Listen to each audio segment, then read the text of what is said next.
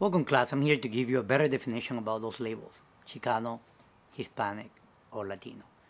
Even though the YouTube video does a good job in showing you how confused people are and they don't even know how to use these labels. But I'm going to start with Latino. And Latino really dates back to colonial times. You have all these criollos, which is the sons and daughters of the Spanish, born in the Americas, looking for an identity. But guess what? These people were very wealthy, and their sons and daughters, the criollos, ended up traveling back to Europe. Most of them, they were getting their education in France, because back then, France was the educational mecca of the world.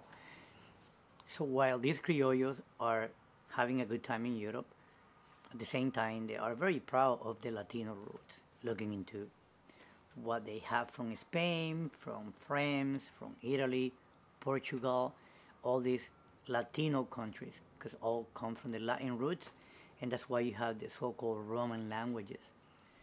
They ended up embracing that part of Europe and say, you know what, we're Latinos, but we are from the Americas. And they ended up blending the two of terms. So Latino added with Americans ended up being Latino-Americano or Latin Americans. And the criollos did a good thing about sort of giving credit to the indigenous people, but did not give any credit to the blacks. So that was kind of horrible doing it.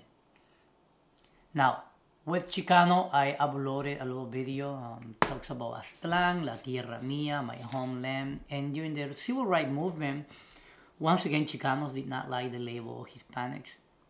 So, La Tierra Mía, my homeland, Aztlán. If you ever go to Chicano Park, you're going to see a big mural, and it has the Aztlán.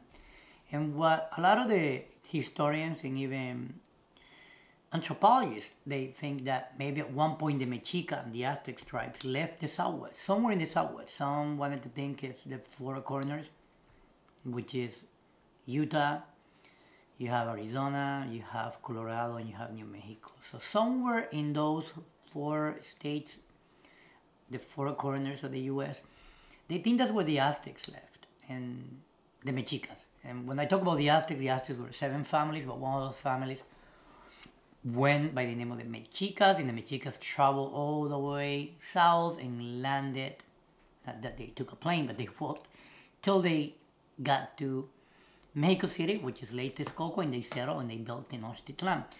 Now the Chicanos use this. They use the myth, that migration, to let the Americans who were using labels back then, like the Hispanic, for example, hey, you know what, we are natives from this land. We're native from the Americas. So why don't we use the word Mexica, which is Chica and Ano from American, and let's blend it, Chicano.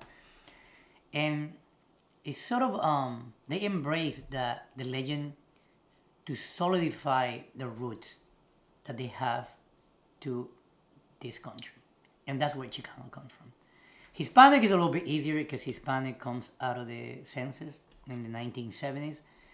The U.S. wanted to group everyone under Hispanics. Everyone that spoke Spanish, okay, well, they're Hispanic. But if you really look it up, the term Hispanic in the Spanish dictionary, or really look into the etymology of it, you are going to learn that Hispanic means that your mom and dad, your main ancestors, come from the Iberian Peninsula. But that's not really the case. If you happen to be a Guatemalan, Quiche, or Cachiquel indigenous person, then you cannot call yourself Hispanic. The same if you happen to have Afro descent. Let's say you're Afro-Cuban, Afro-Colombian, and you're in the U.S., so are you really Hispanic?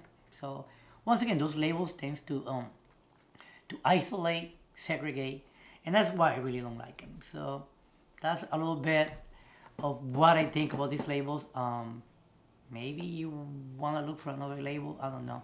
But labels tend to divide, and I really don't like that. And that's all for today, guys. Stay tuned. Bye.